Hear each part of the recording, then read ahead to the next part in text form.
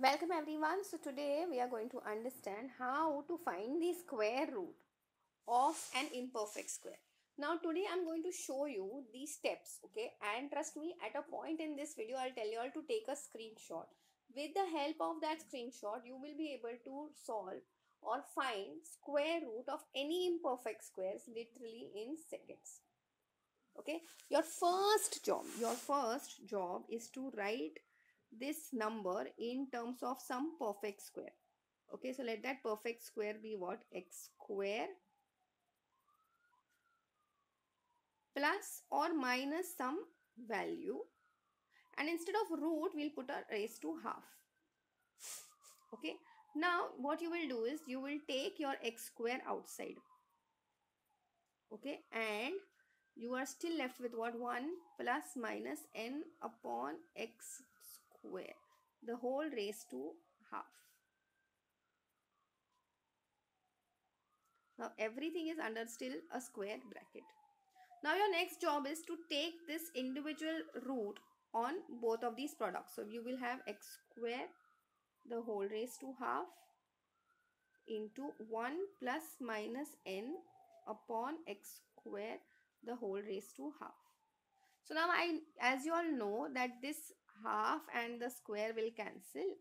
So you are just left with what? X 1 plus minus n upon x square. Okay. Here this half, instead of half raised to half, we will do multiplied by 1 upon 2. And the final step is nothing but what? Just multiply this x inside. So you will be left with what? X plus minus n upon x into 1 upon 2. This is where you should be landing. Okay, now I will show this entire thing with the help of steps, and after that explanation I will also show this how to do how to come to this point directly from this step. Okay, so please understand how to do this. You can literally do this in your head. Okay, it is so easy. Now, like I said, first we will try to write the entire given number in terms of what? Perfect square. So I will write this as nothing but what? This is what? Can I say this is nothing but what? 900 minus 12, the whole raised to half. Okay, so this now looks like what? 30 square minus 12, the whole raised to half. Now we'll take the 30 square outside. 30 square is taken outside. Your entire bracket now comes out to be 1 minus 12 upon, instead of 30 square, let me just write it as 900. Okay, sorry, 900. Okay, everything is still raised to half. Now individually let's split this. So you have 30 square raised to half. Here you have 1 minus 12 upon 900 raised to half. This comes out to be just 30. 1 second. This comes out to be just 30 into 1 minus 12 upon 900 into 1 upon 2. Okay, now next job is to take this 30 inside the bracket. So you are now left with what? 30 minus 12 into 30 upon 900 into 2. Okay, now things are cancelling. This is 1 za, this is 30 za, this is 1 za, this is 6 za, this is 1 za, and 5 za. So now you are just left with entire answer coming out to be 30 minus 1 upon 5. Okay, so this comes out to be 30 minus 0 0.2, that is coming out to be 29.8.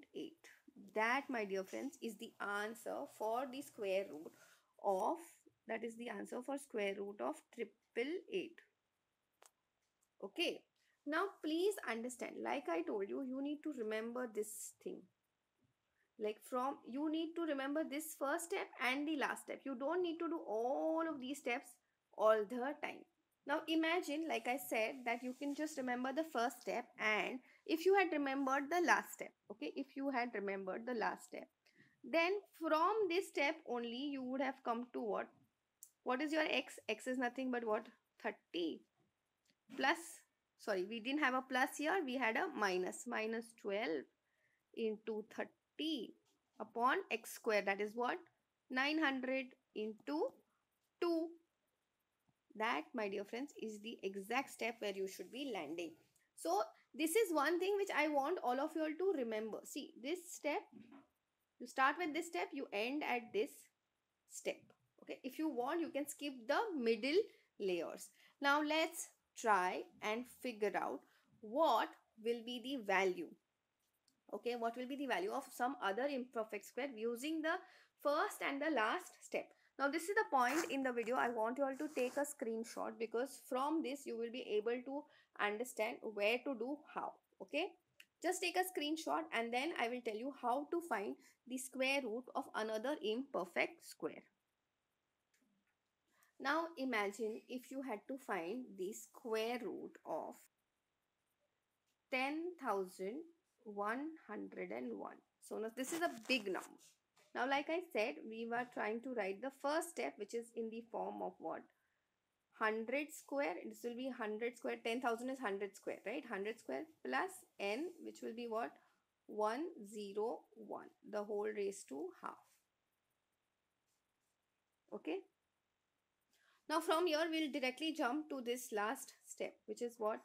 We'll write this as nothing but what? 100 plus 101 into 100 upon, sorry, no, not 100, because that is also already considered.